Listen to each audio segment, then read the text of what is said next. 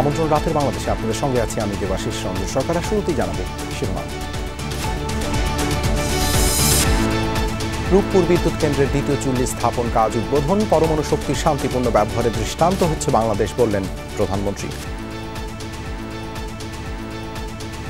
Nuclear power এই শক্তিটা এর যে ব্যবহারটা এবং শান্তির জন্য শান্তিপূর্ণভাবে এবং উন্নয়নের জন্য সে একটা দৃষ্টান্ত বাংলাদেশ কিন্তু স্থাপন করেছে বিশ্বব্যাপী। 3 দিনে 2500-এরও বেশি ডেঙ্গু রোগী হাসপাতালে ভর্তি। অক্টোবরে মারা যাওয়াদের 35% শিশু। আক্রান্ত হচ্ছে নবজাতকদের হাড়। গাইবান্ধা নির্বাচন বন্ধের সিদ্ধান্তে সমর্থন সাবেক সিইসি ও সচিবদের। ইভিএম-এর বদলে সিসি ক্যামেরা বসানোর পরামর্শ ব্রিগেডিয়ার শাখাওয়াতের। 150 ইভিএম নিয়ে যেই বাজেটে কিনবেন তার থেকে বেটার যে যতখানি পারেন আপনারা সিসিটিভি লাগান। প্রথমবারের মতো একটা বড় ধরনের পদক্ষেপ বাংলাদেশ নির্বাচন কমিশন নিয়েছে। ভোট কক্ষে সিসি ক্যামেরায় লঙ্ঘন হয় গোপনীয়তা, মন্তব্য তথ্যমন্ত্রী। বিদেশি শক্তি কাউকে ক্ষমতায় বসাতে পারবে না বললেন ওবায়দুল কাদের। ধর্মঘট, কারফিউ সব ভেঙে খুলনার সমাবেশে যোগ দেবে নেতাকর্মীরা, হুঁশিয়ারি ফখরুলের।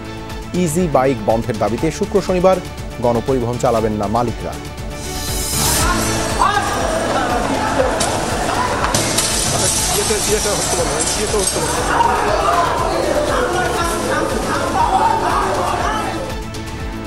রাজশাহী বিশ্ববিদ্যালয়ের শিক্ষার্থী মৃত্যুর ঘটনায় তুলকালাম।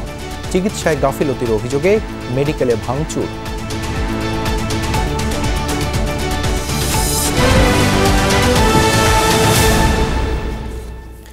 এতক্ষণ শিরোনাম দেখছিলেন, এবারে বিস্তারিত। রূপপুর পারমাণবিক বিদ্যুৎ প্রকল্পের দ্বিতীয় ইউনিটে বসল চুল্লি। এটি স্থাপনের মধ্যে দিয়ে নতুন মাইল ফলক স্থাপন করল বাংলাদেশ। সকালে ভার্চুয়ালি দ্বিতীয় চুল্লি স্থাপনের কাজের উদ্বোধন করেন প্রধানমন্ত্রী শেখ হাসিনা। জোর দেন পরমাণু বিদ্যুৎ কেন্দ্রের বর্জ্য ব্যবস্থাপনা ও জননিরাপত্তা নিশ্চিত করার উপর। পরমাণু শক্তির শান্তিপূর্ণ ব্যবহারে বাংলাদেশ দৃষ্টান্ত স্থাপন করেছে বলেও জানান তিনি। রূপপুর থেকে শাহরিয়ার কবির সৈকতের ক্যামেরায় মাহফুজ মিশুর রিপোর্ট।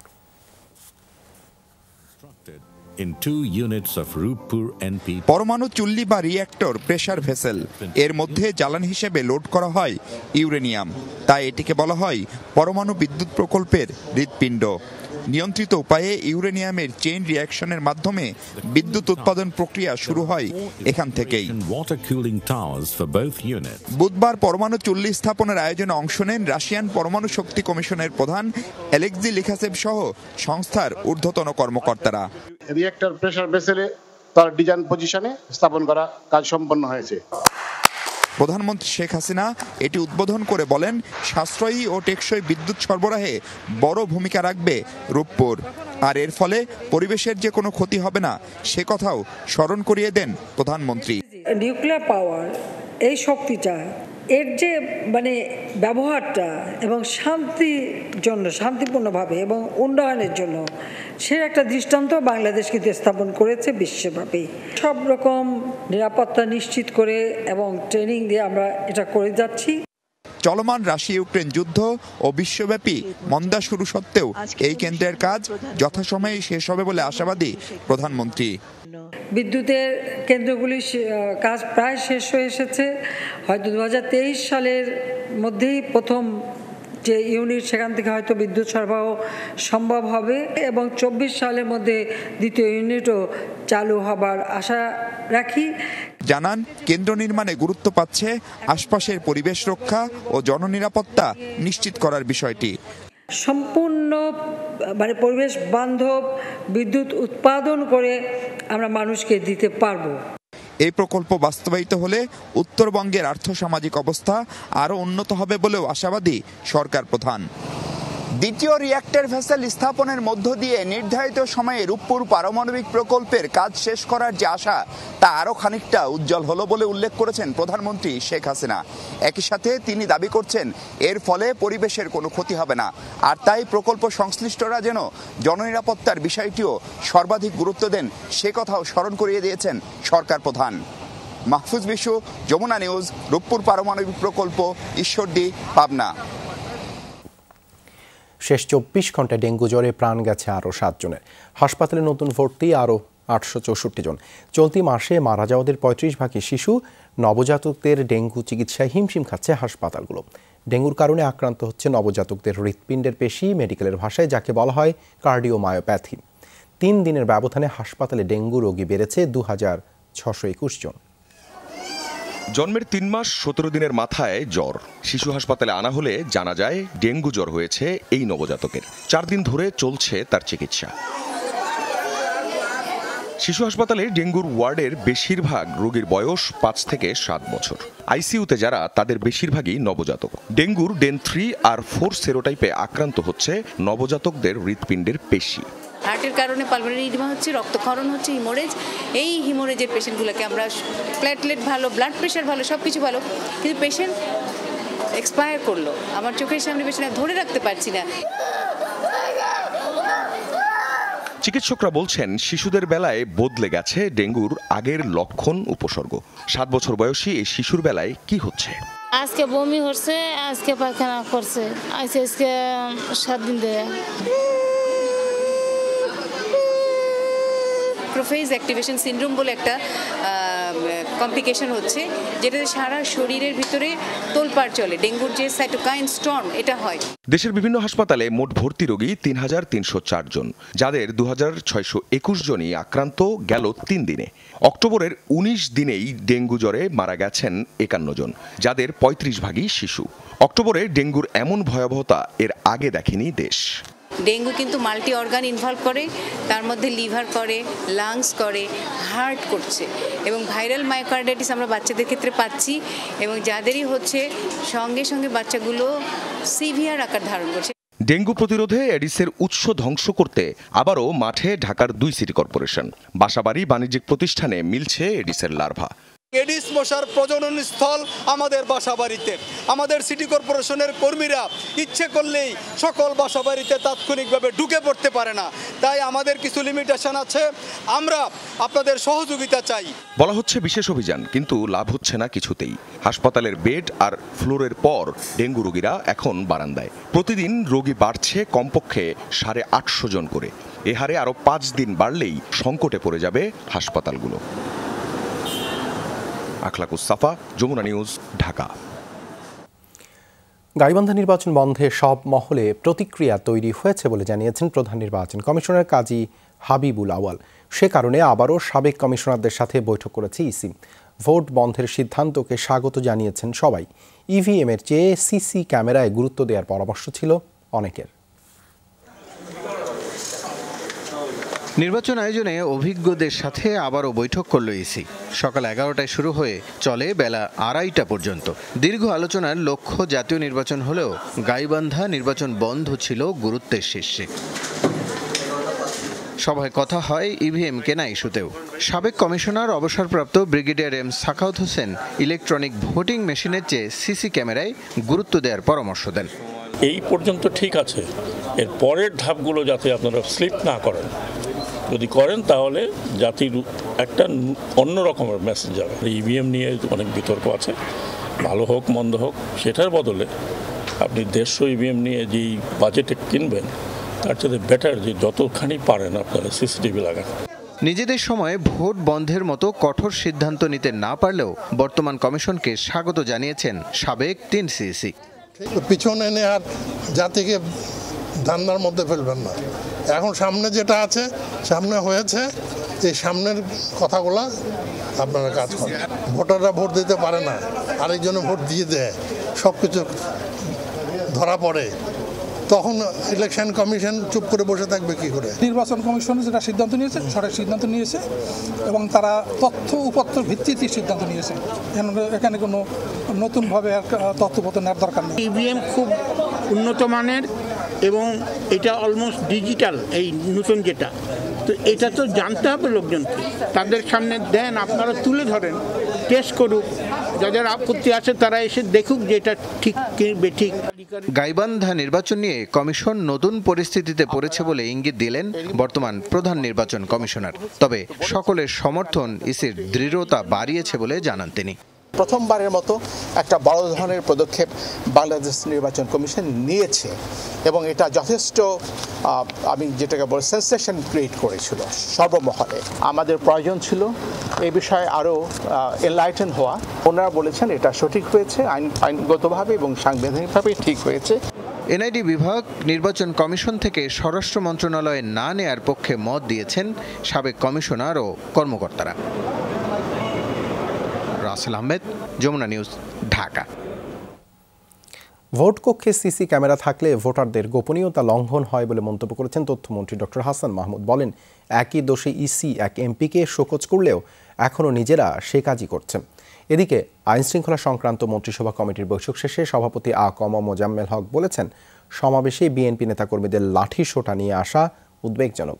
দুই মন্ত্রী, তথ্য সচিব ও 3 পুলিশ সুপারের বাধ্যবাধকতামূলক অবসরকে রুটিন ওয়ার্ক বলেন। সিসি ক্যামেরায় ভোটকক্ষে অনিয়ম দেখে গাইবান্ধা 5 আসনের উপনির্বাচন স্থগিত করে নির্বাচন কমিশন। এ নিয়ে শুরু থেকেই আপত্তি সরকারি দলের নেতাকর্মী, মন্ত্রী, এমপিদের। তথ্যমন্ত্রী হাসান মাহমুদও ভোটকক্ষে সিসি ক্যামেরা বসানোর আইনি দিক নিয়ে প্রশ্ন তুলেছেন। শামীম ওসমান ভোট দিয়ে কাকে ভোট দিয়েছে সেটি দেখিয়েছিল গণমাধ্যমের সামনে। এরপর নির্বাচন কমিশন তাকে নোটিশ করেছিল যে আপনি এইভাবে কাকে ভোট দিয়েছেন সেটি গণমাধ্যমে দেখাতে পারেন না। যে নির্বাচন কমিশন আগে নোটিশ দিয়েছিল সেই নির্বাচন কমিশন যদি নিজেরাই আবার ওটা দেখে, আবার অন্যদের দেখায়, that is infringement of privacy এবং ব্যক্তিগত গোপনীয়তা লঙ্ঘন। অন্যদিকে আইনশৃঙ্খলা সংক্রান্ত মন্ত্রিসভা কমিটির বৈঠক শেষে সভাপতি মুক্তিযুদ্ধ বিষয়ক মন্ত্রী বিএনপির সমাবেশে জাতীয় পতাকার নামে লাঠিসোঁটা বহন নিয়ে উদ্বেগ প্রকাশ করেন। তারা তাদের মতো মিটিং মিছিল করবে, জনসভা করবে, এটা তো আতঙ্কিত বা খুব গুরুত্ব বা বিশেষভাবে নেওয়ার তো কিছু নেই। তবে অ্যালার্মিং হবে তখন যদি জাতীয় পতাকা নিয়ে আসেন, এটা খুব সুন্দর, ভালো। আর যদি আপনার একটা গজারির খোঁটার মধ্যে নিয়ে আসেন বা একটা বড় মোটা বাঁশের মধ্যে নিয়ে আসেন, তো মনে হবে যে এটা মানানসই, এটা উদ্দেশ্য প্রণোদিত।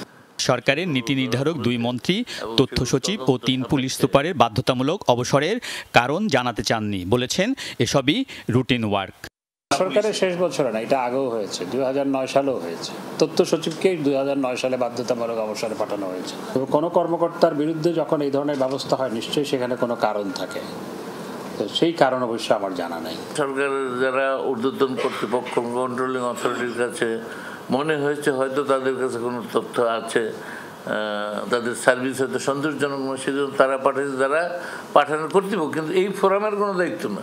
মন্ত্রিসভা কমিটির সভাপতি মোজাম্মেল হক দাবি করেন, দেশের আইনশৃঙ্খলা পরিস্থিতি স্বাভাবিক আছে। তবে অর্থ পাচার, জঙ্গি তৎপরতা ও রোহিঙ্গাদের মাদক পাচার নিয়ে উদ্বিগ্ন কমিটি। বলেন, এসব ক্ষেত্রে টহল ও নজরদারি বৃদ্ধি সহ কঠোর ব্যবস্থা নিচ্ছে সরকার। আলমগীর স্বপন, যমুনা নিউজ, ঢাকা। কোনো বিদেশি শক্তি কাউকে ক্ষমতায় বসাতে পারবে না, তা পারে শুধু দেশের জনগণই, এমন মন্তব্য করেছেন আওয়ামী লীগের সাধারণ সম্পাদক ওবায়দুল কাদের। রাজধানীতে শেখ রাসেলের জন্মদিনের আলোচনা সভায় তিনি আরও বলেন, দলে থেকে যারা দুর্নীতি অপকর্ম করেছে তাদের তালিকা করা হচ্ছে। আওয়ামী লীগে ওই ব্যক্তিদের স্থান হবে না।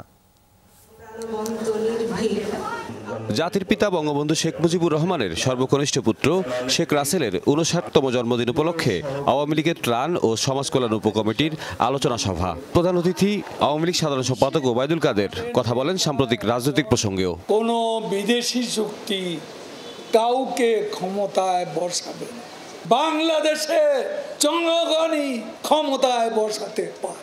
রাজপথের ভয় দেখাচ্ছেন, ডিসেম্বর মাসে 10 লাখ নিয়ে বসবেন কোথায়? ঢাকার রাজপথে। ডিসেম্বর বিজয়ের মাস, ডিসেম্বর আপনাদের নয়, আমাদের মাস। আওয়ামী লীগ সাধারণ সম্পাদক জানান, যারা দলের জন্য দুর্নাম কুড়িয়েছে তারা আগামী নির্বাচনে আওয়ামী লীগের মনোনয়ন পাবে না, এমন নির্দেশনা প্রধানমন্ত্রী শেখ হাসিনার। শেখ হাসিনার কাছে যে হিসেব আছে, যারাই অপকর্ম করে, গডফাদারগিরি করে, ভর্তি বাণিজ্য করা, টাকা নিয়ে পলিটিক্যাল রুম, এই সব যারা করে তাদের তালিকা তৈরি হচ্ছে। এদিকে শেখ রাসেলের জন্মদিন উপলক্ষে বঙ্গবন্ধু অ্যাভিনিউয়ে কৃষক লীগের দোয়া ও আলোচনা সভা অনুষ্ঠিত হয়। এতে আওয়ামী লীগের সিনিয়র নেতারা বিএনপি নেতাদের সাম্প্রতিক বক্তব্যের সমালোচনা করেন।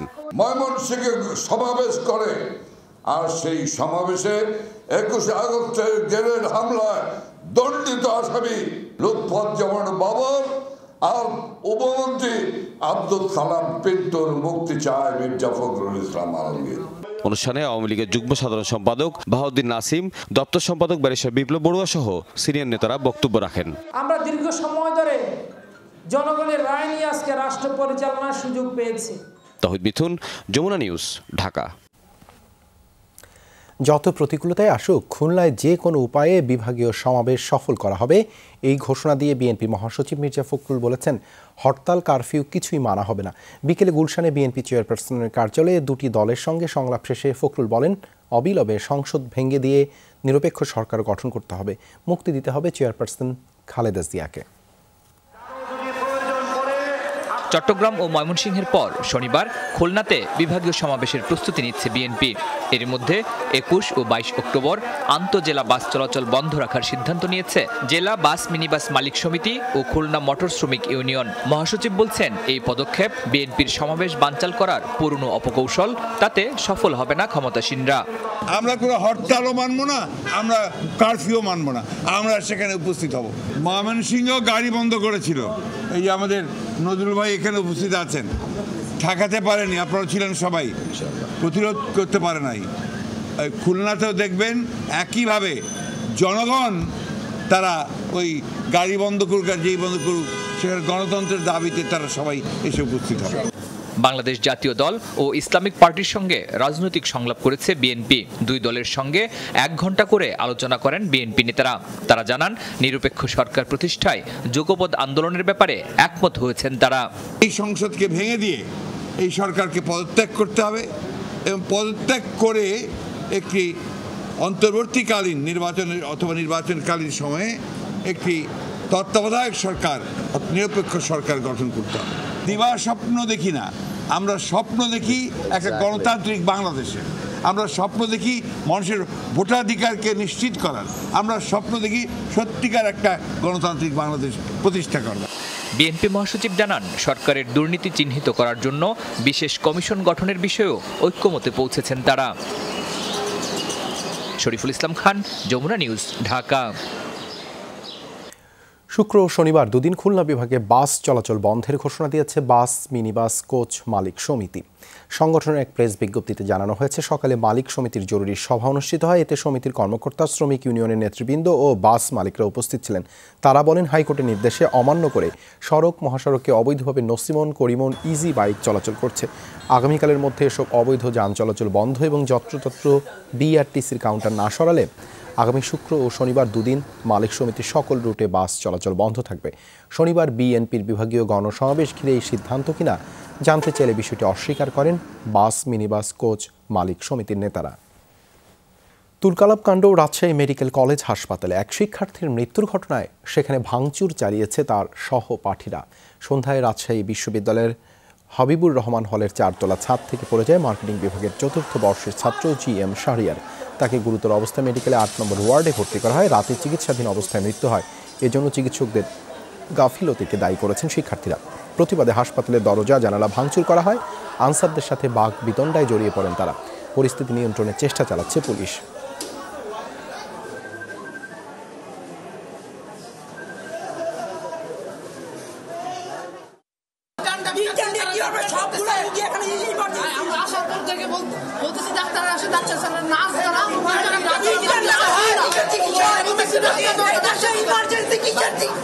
একটা সাধারণ মানুষ যখন আসে গ্রাম থেকে, তার কি অবস্থা হয়? একটা বাস ওদের কথার কোনো শেষ নাই, ওরা এক সময় এক কথা বলে। নেত্রকোনা উপজেলা আওয়ামী লীগের সম্মেলনে কমিটি গঠন নিয়ে দুপক্ষে তুমুল সংঘর্ষ হয়েছে। কমিটিতে জায়গা না পেয়ে ক্ষুব্ধ পদবঞ্চিত নেতার সমর্থকরা বিক্ষোভ শুরু করলে বেঁধে যায় সংঘর্ষ। কয়েক দফা সংঘর্ষ আর ধাওয়া পাল্টা ধাওয়ায় আতঙ্কিত হয়ে পড়েন স্থানীয়রা। পরে পুলিশ পরিস্থিতি নিয়ন্ত্রণে আনে। 8 বছর পর নেত্রকোনার খালিয়াজুড়ি উপজেলা আওয়ামী লীগের ত্রিবার্ষিক সম্মেলন। দিনভর উৎসবমুখর পরিবেশ থাকলেও শেষ পর্যায়ে দেখা দেয় উত্তেজনা। দুপক্ষের মধ্যে বেঁধে যায় সংঘর্ষ। সম্মেলনের দ্বিতীয় অধিবেশনে অ্যাডভোকেট অসিত সরকারকে সভাপতি ও সাধারণ সম্পাদক পদে সাদেকুর রহমানের নাম ঘোষণা করেন কেন্দ্রীয় আওয়ামী লীগের সাংগঠনিক সম্পাদক শফিউল আলম চৌধুরী নাদেল। নাম ঘোষণার পরপরই পদ প্রত্যাশী অন্য নেতাদের কর্মী সমর্থকরা বিক্ষোভ শুরু হয় সংঘর্ষ। সম্মেলনস্থলের চেয়ার ভাঙচুর করেন বিক্ষুব্ধরা। যে দুইজনের নাম করছে, দুইজনেই এইবারও বিদ্রোহীদের সাথে সরাসরি ইলেকশন করছে সমর্থন করিয়া, যে কারণে আমরা ঘোষণা দিয়েছিলাম যে বিদ্রোহী সঙ্গী এবং বিদ্রোহী যারা তাদেরকে যাতে নতুন কমিটিতে দেওয়া না হয়। যাদের নাম বন্ধ নাই, যারা বিদ্রোহী লোক, তাদের নাম না দিয়ে ডিক্লারেশন দিছে। এটা জেলা কমিটিও জানে না, আমরা থানা কমিটিও জানি না। সংঘর্ষের সময় এলাকায় আতঙ্ক ছড়িয়ে পরে পরিস্থিতি নিয়ন্ত্রণে আনে পুলিশ। এ ঘটনার পর বৃহস্পতিবার জেলার মোহনগঞ্জ ও শুক্রবার বারহাট্টা উপজেলা আওয়ামী লীগের সম্মেলন স্থগিত করা হয়েছে বলে জানিয়েছে জেলা আওয়ামী লীগ। জাহিদ হাসান, যমুনা নিউজ। এসএসসির মতো এইচএসসি পরীক্ষায় প্রশ্ন ফাঁস ঠেকাতে কঠোর অবস্থানে শিক্ষা মন্ত্রণালয়। এ নিয়ে অনুষ্ঠিত বৈঠকে আইন শৃঙ্খলা বাহিনীকে কঠোর নির্দেশনা দেওয়া হয়েছে বলে জানিয়েছেন শিক্ষামন্ত্রী। জানান, পরীক্ষার সময় বন্ধ থাকবে কোচিং সেন্টার। 6 নভেম্বর থেকে শুরু হবে এইচএসসি ও সমমানের পরীক্ষা। অংশ নেবে 12,03,407 জন শিক্ষার্থী। করোনার কারণে এবছরও সংক্ষিপ্ত ও পুনর্বিন্যাসকৃত সিলেবাসে এইচএসসি পরীক্ষা হবে। পরীক্ষা নেওয়া হবে 6 বিষয়ে, সময় 2 ঘন্টা। তবে আগামী বছর থেকে পূর্ণ সিলেবাস ও নম্বরে হবে পরীক্ষা। সিলেবাসটা পুনর্বিন্যাস করা হয়েছে, কিন্তু সেখানে সকল বিষয় হবে এবং পূর্ণ নম্বরে হবে। আগামী 6 নভেম্বর শুরু হতে যাওয়া এইচএসসি ও সমমানের পরীক্ষায় অংশ নিচ্ছে 12,03,407 জন পরীক্ষার্থী। এর মধ্যে ছাত্র 6,22,796 ও ছাত্রী 5,80,611 জন। গতবারের চেয়ে 1,96,283 জন পরীক্ষার্থী এবার কমেছে। গত 2-3 বছরই পরীক্ষা সংক্ষিপ্ত সিলেবাসে হচ্ছে, তো সেখানে আমাদের পাশের হার অনেক বেশি থাকছে।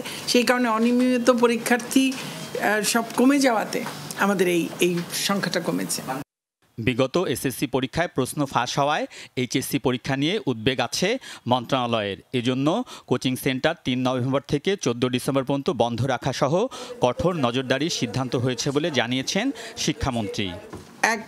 দিনের পরীক্ষার সঙ্গে আরও অন্য দিনের পরীক্ষার প্রশ্নপত্র চলে গেছিল, সেখানে কোথায় ব্যত্যয় ছিল সেই জায়গাটাতে যেন কোনো আর ব্যত্যয় না থাকে, সেই সিদ্ধান্তগুলো আমরা দিয়েছি।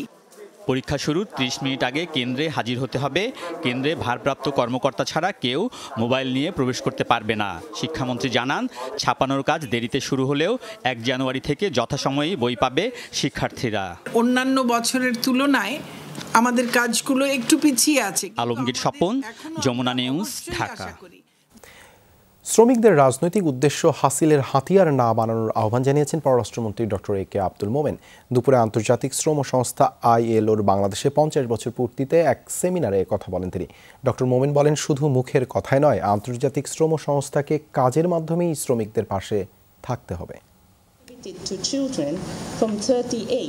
বাংলাদেশে আন্তর্জাতিক শ্রম সংস্থা আইএলওর 50 বছর পূর্তিতে রাজধানীর ফরেন সার্ভিস একাডেমিতে শ্রম মৌলিক নীতি ও অধিকার শীর্ষক সেমিনার। বিভিন্ন আন্তর্জাতিক সংস্থার প্রতিনিধি সহ উপস্থিত সরকারের নীতি নির্ধারকরা। আলোচনায় উঠে আসে বাংলাদেশের সামাজিক উন্নয়ন, শিশু শ্রম বন্ধ, চা শ্রমিকদের অধিকার নিশ্চিতের মতো বিষয়গুলো। এগুলো নিয়ে বাংলাদেশের সাথে নিবিড়ভাবে কাজ করার কথা জানিয়েছেন আইএলওর সহকারী মহাপরিচালক। বলেন, বাংলাদেশের শ্রমিকদের প্রযুক্তি দক্ষতা বৃদ্ধি ও টেকসই উন্নয়ন লক্ষ্যমাত্রা বৃদ্ধিতে বাংলাদেশের সহযোগী থাকবে আন্তর্জাতিক সংস্থাটি। অর্থনৈতিক উন্নয়ন, শ্রমিক সুরক্ষা, বৈশ্বিক সামাজিক সুরক্ষা ও সামাজিক সংলাপের মতো বিষয়গুলো নিশ্চিতে কাজ করছি আমরা। শ্রমক্ষেত্রে ন্যাশনাল অ্যাকশন প্ল্যান নিয়ে আইএলও বাংলাদেশের সহযোগী হিসেবে কাজ করে যাবে। পররাষ্ট্রমন্ত্রী বলেন, বর্তমান সংকটময় পরিস্থিতিতে নানা সমঝোতায় এগিয়ে গেলেও কর্মসুযোগ তৈরি ও সামাজিক নিরাপত্তা নিশ্চিতের মতো চ্যালেঞ্জ রয়েছে বাংলাদেশে। এ সময় ডক্টর মোমেন শ্রমিকদের রাজনৈতিক উদ্দেশ্য হাসিলের হাতিয়ার না বানানোর আহ্বান জানান। প্লিজ বাংলাদেশের শ্রমক্ষেত্রে বেশ কিছু চ্যালেঞ্জ রয়েছে, তবে সেগুলো থেকে উত্তরণে কাজ করে যাচ্ছে সরকার। এমনকি পিছিয়ে পড়া চা শ্রমিকদের উন্নয়নেও কাজ হয়েছে। আমি বলতে চাই, শ্রমিকদের কোনোভাবেই রাজনৈতিক উদ্দেশ্য হাসিলের হাতিয়ার বানানো যাবে না, বরং তাদের সক্ষমতা বৃদ্ধিতে বৈশ্বিকভাবে কাজ করতে হবে। ডক্টর মোমেন বলেন, শুধু মুখে নয়, আন্তর্জাতিক শ্রম সংস্থাকে সত্যিকার অর্থে কাজ করতে হবে শ্রমিক অধিকার নিশ্চিতে। অভিবাসী শ্রমিকদের অধিকার নিয়েও সোচ্চার হবার আহ্বান জানান তিনি। জাতীয় কিংবা আন্তর্জাতিক পর্যায়ে আমরা আইএলওর বলিষ্ঠ ভূমিকা দেখতে চাই। শ্রম অধিকার ও সুরক্ষা নিশ্চিতের পাশাপাশি সংস্থাটি অভিবাসী শ্রমিকদের নিয়েও কার্যক্রম বাড়াবে বলে আমার বিশ্বাস। জলবায়ু পরিবর্তন মোকাবেলার চ্যালেঞ্জ, প্রযুক্তি উন্নয়ন ও শ্রমিকদের দক্ষতা বৃদ্ধিতে জাতীয় আন্তর্জাতিক পর্যায়ে বাংলাদেশ আইএলওকে পাশে পাবে বলেও আশা ব্যক্ত করেন মন্ত্রী। আহমেদ রেজা, যমুনা নিউজ, ঢাকা। শুধু ঢাকা নয়, পুরো দেশকে 2041 সালের মধ্যে বাসযোগ্য করতে চায় সরকার। সকালে রাজধানীতে এক সংলাপে কথা জানিয়েছেন এলজিআরডি মন্ত্রী তাজুল ইসলাম। অনুষ্ঠানে স্থপতি ইকবাল হাবিব বলেন, শুধু পরিকল্পনা নিয়ে বসে থাকলে চলবে না, বাস্তবায়ন করতে হবে। পরিবেশ আইনবিদ সৈয়দা রিজওয়ানা হাসান বলেন, ড্যাপে সংযুক্ত নতুন এলাকা মার্কেট প্লেস নয়, পরিবেশ বান্ধব নগর নিশ্চিত করতে হবে। কোটি মানুষ সারি সারি অট্টালিকার চাপে দিন দিন বাসযোগ্যতা হারাচ্ছে রাজধানী। রাজধানীর চারপাশে নতুন নতুন এলাকা যুক্ত হচ্ছে। রাজধানী উন্নয়ন কর্তৃপক্ষ ড্যাপে নতুন এলাকা যুক্ত করে পরিকল্পিত নগর করার কাজ করছে। বাসযোগ্য ঢাকা নিয়ে নাগরিক টিভি আয়োজন করে সংলাপ। অংশ নেন নগর পরিকল্পনাবিদ, পরিবেশবিদ সহ উচ্চপদস্থরা। প্রথম থেকে আমি দেখতে পেয়েছি মেট্রো এত ক্যাপিটাল ইন্টেন্সিভ একটা প্রজেক্ট করা হচ্ছে, কিন্তু তার আশেপাশের ভূমি ব্যবহারটার জন্য রাজুকের কোনো পার্টনারশিপ নাই। বাসযোগ্য ঢাকা গড়তে পরিকল্পনা করে স্থাপনা করার তাগিদ দেন বিশেষজ্ঞরা। আগামীর যে চ্যালেঞ্জগুলো ঢাকা শহর ফেস করবে, সেখানে এই জনবল নিয়ে কিভাবে আপনি কাজ করবেন। খালি জনবলের সংখ্যা বাড়ানোর কথা আমি বলছি না, জনবলের সক্ষমতা বাড়ানোর কথা, তাদের মোটিভেশন বাড়ানোর কথা। ড্যাব বাস্তবায়নে সরকার আন্তরিক আর জেনে বুঝেই সেটি করা হয়েছে বলে জানান রাজুক চেয়ারম্যান। শুধু ঢাকা শহরের জনসংখ্যা যতই আসুক, আমরা তাদেরকে পরিকল্পিত ঢাকা দেব, এইটা বোধহয় একটা কল্পনীয় বিষয়। ঢাকা শহরের জনসংখ্যার যে আসার যে স্রোত, এইটা কিভাবে ঠেকানো যায়, এই বিষয়ে আমাদের চিন্তা করতে হবে। স্থানীয় সরকার মন্ত্রী জানান, শুধু ঢাকা নয়, পুরো দেশকে বাসযোগ্য করতে চায় সরকার। লং টার্ম পার্সপেক্টিভ গোল 2041 সালকে বিবেচনায় নিয়েই আমাদের 5 ইয়ার্স প্ল্যানগুলো হচ্ছে, এবং 5 ইয়ার্স প্ল্যানগুলো ডিমান্ড পূরণ করার জন্য প্রতি অর্থ বাজারগুলো হচ্ছে, এবং কোনোকে আনঅ্যাড্রেস রাখা হচ্ছে না, এগুলো সেগুলোকে বিবেচনায় রাখা হচ্ছে। আর এখানে আমরা অনেক ব্যাপারে এখন কথা বলতে পারবো, কিন্তু আমরা তো এক্ষুনিভাবে আমি সব সমস্যার সমাধান করে ফেলতে পারবো না। হ্যাঁ, আমাদের প্ল্যানিং আছে। বাসযোগ্য নগরী করতে নগরবাসীকে আরও সচেতন হওয়ার আহ্বান জানান মন্ত্রী। নুরনবী সরকার, যমুনা নিউজ, ঢাকা। মাত্র 500 টাকার জন্য খুন করা হয় সাংবাদিক আমির খসরুর মা সেতারা বেগমকে। পুলিশ জানায়, হত্যার ঘটনায় গ্রেপ্তারকৃত দিনমজুর শুক্কুর আলী আদালতে স্বীকারোক্তিমূলক জবানবন্দি দিয়েছে। জবানবন্দিতে জানায়, সেতারা বেগমের বাসায় 700 টাকা চুক্তিতে একদিনের জন্য কাজ করে শুক্কুর। কাজ শেষে তাকে 200 টাকা দেওয়া হয়। পাওনা 500 টাকা কয়েকবার চাইলেও সেতারা বেগম পরিশোধ করেনি বলে আদালতে জবানবন্দিতে জানায় শুক্কুর। পাওনা টাকা না পেয়ে ক্ষুব্ধ হয় ওই দিনমজুর। এরপর সেতারা বেগমের পরিচিত একজনের সাথে বাড়িতে লুটপাট ও হত্যার পরিকল্পনা করে সে। ঘটনার রাতে সেতারা বেগমকে হত্যার পর স্বর্ণালংকার ও নগদ টাকা নিয়ে পালিয়ে যায় তারা। পুলিশ জানায়, আদালতে জবানবন্দির পর শুক্কুরকে কারাগারে পাঠানো হয়েছে। অন্য আসামিকে ধরতে অভিযান চলছে। গত 16 মে রাতে পৌর এলাকার সিআই পাড়ায় বাসা থেকে সাংবাদিক আমির খসরুর মা সেতারা বেগমের মরদেহ উদ্ধার করে পুলিশ। হত্যাকাণ্ডের সাথে সরাসরি জড়িত এবং তার মায়ের যে মূল হত্যাকারী, আমরা তাকে আজকে গ্রেপ্তার করেছি এবং সে বিজ্ঞ আদালতে কার্যবিধি 167 দ্বারা স্বীকারোক্তিমূলক জবানবন্দি প্রদান করেছে নিজেকে সংশ্লিষ্ট করে, এবং আমাদের আরো কিছু তদন্ত বাকি আছে। তারপরে আমরা আশা করছি যে খুব শীঘ্রই আমরা তদন্ত প্রতিবেদন বিজ্ঞ আদালতে দাখিল করতে সক্ষম হব। 2 যুগ পর নেহেরু গান্ধী পরিবারের বাইরে সভাপতি পেল ভারতের প্রধান বিরোধী দল কংগ্রেস। বিশাল ব্যবধানে জয় পেয়েছেন গান্ধী পরিবারেরই পছন্দের প্রার্থী মল্লিকার্জুন খাড়গে। আগামী 26 অক্টোবর দলীয় প্রধানের দায়িত্ব নেবেন এই নেতা। দলীয় সদস্যদের প্রায় 90% সমর্থন পেয়েছেন 80 বছর বয়সী এই নেতা। 7,896 ভোট পড়েছে তার পক্ষে। আরেক প্রার্থী 66 বছরের শশী থারুরের ভাগ্যে জুটেছে মাত্র 1072 ভোট। সোমবার দেশ জুড়ে কংগ্রেসের কার্যালয়গুলোতে ভোট দেন দলীয় নেতাকর্মীরা। পূর্ণাঙ্গ গণনার আগে এক সংবাদ সম্মেলনে খার্গেকে জয়ী হিসেবে ঘোষণা দেন কংগ্রেস নেতা রাহুল গান্ধী। দুপুরে নির্বাচন কমিটির প্রধান মধুসূদন মিস্ত্রি ঘোষণা করেন আনুষ্ঠানিক ফলাফল। এর কিছুক্ষণের মধ্যেই বিজয়ী প্রার্থীকে অভিনন্দন জানান প্রতিপক্ষ শশী থারুর। আর এই ছিল রাতের বাংলাদেশে। এতক্ষণ আমাদের সাথে থাকার জন্য ধন্যবাদ সবাইকে।